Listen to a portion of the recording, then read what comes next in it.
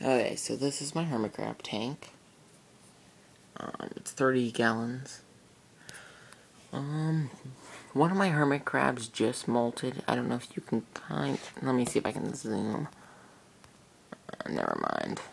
But, one right there, you kind of see the little reddish, greenish tip. That's the one that just molted and came out. I have 3 different types of soil. I use coconut, the shredded coconut. I forgot what this one was.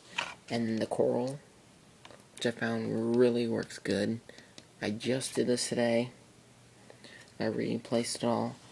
I have plenty of little places where they can dig underneath. A climbing thing, which normally at Petco those would be about $40, 20 to 40, depends how big it is. But I found them at actually Michael's for $3. Really cheap. And I got the coconut. My other giant crab tries to go in there, and he tries, and then he just fails because he cannot fit in there. I have some fake plants, plenty of shells for them. I think my big hermit crab's molting because he just burrowed himself in there.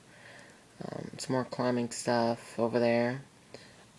The one water, okay, so I got their food. I'm feeding them apples. And their normal food, which I give them, is the camera to focus. Hermit crab food.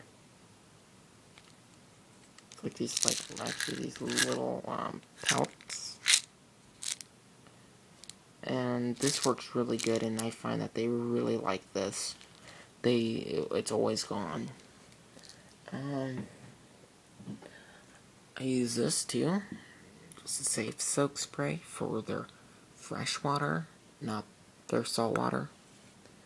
And right here, see, I got the apples.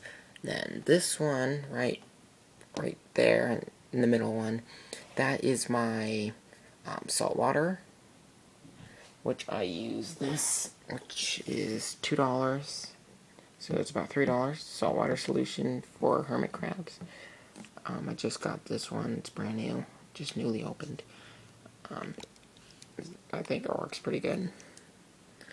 And then my fresh water is in the shell in the very back, right here. That's my freshwater one, which I use the safe soak spray to spray that. I also spray them with hermit crab stuff. But I found if you put in here, you don't need to always buy this. I just kind of fill it up with fresh water just to spray my hermit crabs. So I got extra shells, the soil, this. Oh, my temperature gauges in the back. Since I just did this, I'm waiting until that gets a little bit. Usually goes up to about 80%, which is good. Let's see if I can get that to focus. It usually goes almost up to 80 degrees, which is perfect. And my heater, my hermit crab heater, sticks to the wall. That works really nice. Let's see. Then my lighting, I have just the regular lamp with the 40-watt bulb, which keeps it actually pretty good. It keeps it nice. Glass, I have some air so they can breathe in there really nicely. I use this plastic wrap because it keeps all the humidity in there really good, and it's easy to accessible. It's got also a screen because I find my crabs almost always getting out.